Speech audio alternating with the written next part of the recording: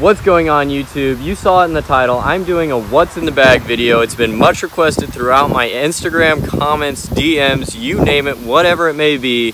You guys have been wanting to see this, so let's get right into the video. So first off, I'm just gonna walk around the bag. As you can see, we have a Titleist school bag for my college, Kansas City, Kansas Community College. There's a Garmin rangefinder right here. I'm gonna show you exactly what that looks like here in a moment. Here's every single one of my clubs. I'm going to show you exactly what they are, what they look like. I'm going to tell you how they feel and what I think about them.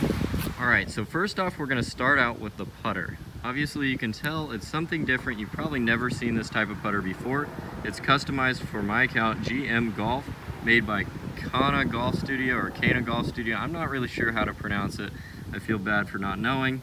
But look at that face, it's pretty clean. Not gonna lie, I really like this putter. Wasn't expecting it to be so good, but when I started hitting putts with it, it really rolled true. Alright, quick warning before we get into more of the video. If you don't like dirty clubs, please leave this video right now because literally every one of my clubs are dirty right now. Anyway, I have the PMP something or other Wilson Staff Grind wedges. I actually really like them. I like the way they rust. I'm not really sure why the 56 degree doesn't rust. That's a question to ask Wilson Golf. I'm not really an expert on these clubs, but they're raw grind, and honestly I have the 60 degree, 56, and the 52. So let's move on to the irons here. As you can see, we have Titleist AP2s, 7/16s, as you can see there. Honestly, it's a really clean club. I've had these clubs for a long time.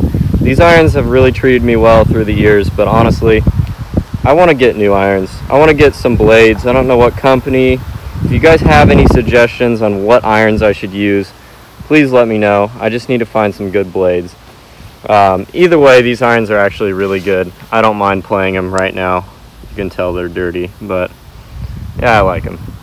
Also, actually, before we move on, I have Dynamic Gold S400s, as you can see there, if the camera will focus. Yeah, these shafts are really nice. I got fitted at Golf MD for these shafts. Shout out to Golf MD. Great place to get fitted. Okay, on to the hybrid now. As you guys probably noticed, I don't have a 2-iron in my bag. That's right, I actually just switched out my 2-iron for this bad boy. I really like it.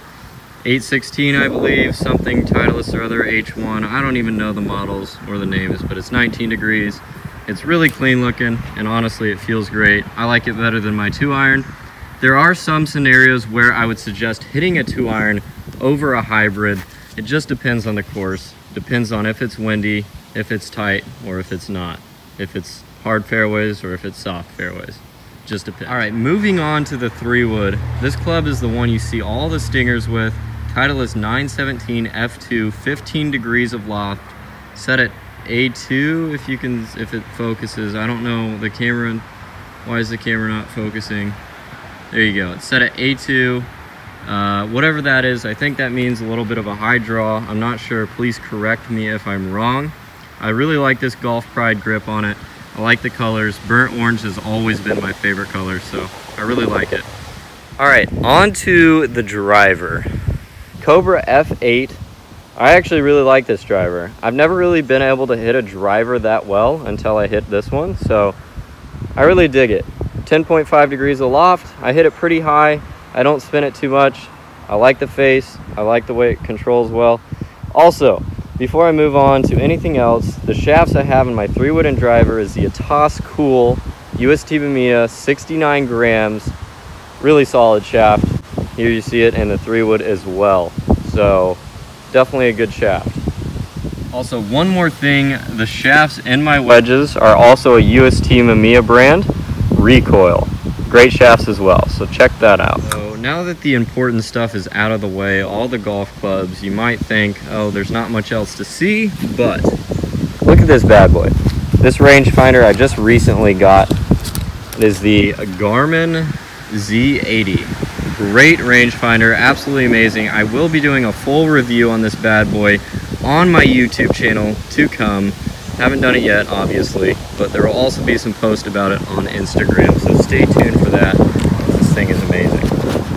Alright, that's pretty much it, guys. I know I didn't show you the exact gloves I play with and balls I play with, but I will just tell you right now, I play with a Titleist Pro V1 and I wear a FJ glove. Other than that, I'm pretty sure that's about it.